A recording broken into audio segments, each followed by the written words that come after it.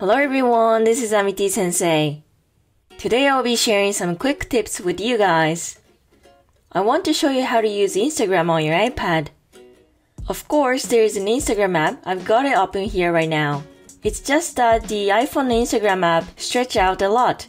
It's originally really small like this.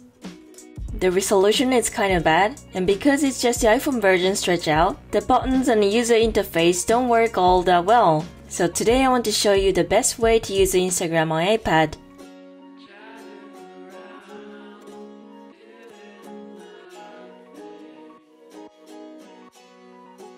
Today we are not going to be using the Instagram app. Instead, we will open Safari. And then we'll type in the Instagram URL in the search bar and hit enter.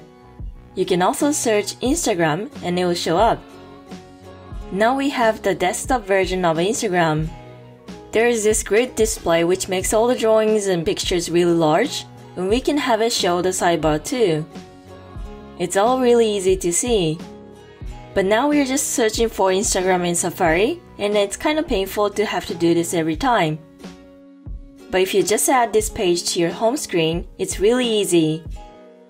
There's the option label Add to Home Screen in the Share menu at the top right, so go ahead and add it. Now we have the Instagram icon on the home screen here. It's almost like it's an app. And then when you press it, you open the desktop page, and you can look at your feed and everything. Another thing to keep an eye on is this tab part at the top here.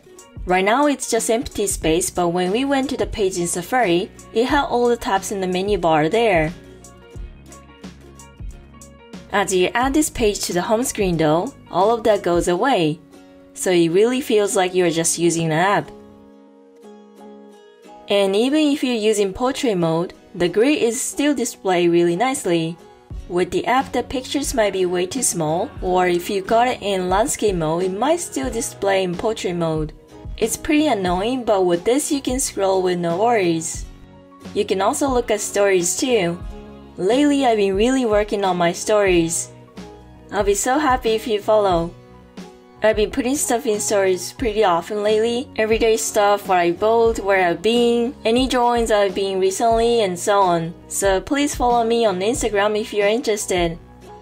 I also have my Twitter, but right now I'm really focusing on Instagram. And there you have it.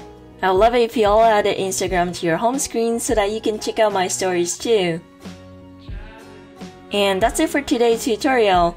Please make sure to follow me on Instagram, Amity Sensei. And if you like this video, please hit that like button down below. And if you haven't subscribed to my channel yet, I make videos on tips and hacks of iPad, so please do that too. I hope to see you in my next video.